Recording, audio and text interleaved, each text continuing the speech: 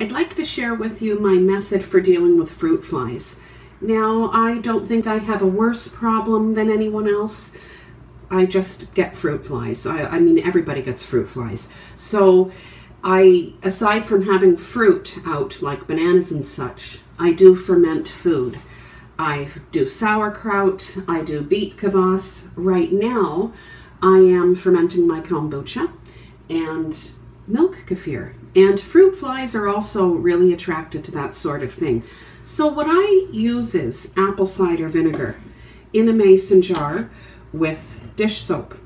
I leave it on the counter and it deals with it. Now granted, as soon as I begin to see fruit flies, I'm not running to get the apple cider vinegar. I usually, kind of dismiss it and tend to bring it out when it's become more of a problem. I should deal with it in a more proactive way. However, I do deal with it, and this method is very effective. So right here I have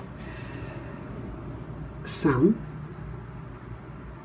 There are fruit flies in there. I'm going to wash this, discard this apple cider vinegar with fruit flies and soap, and I'm going to start over. So here we have another mason jar. I've given my apple cider vinegar a shake, so there we go. Here, I'll just put the cap back on. This is the brand I use.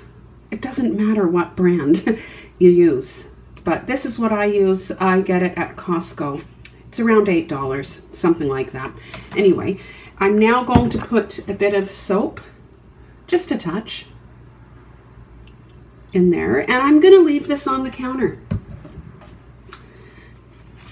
This works. It works like a miracle. So if you don't use this already, give this a try, or better yet, if you have a method that really works for you, please leave it in the comments below, because I'm very interested to see what other people do to deal with their fruit flies. Anyway, have a great day.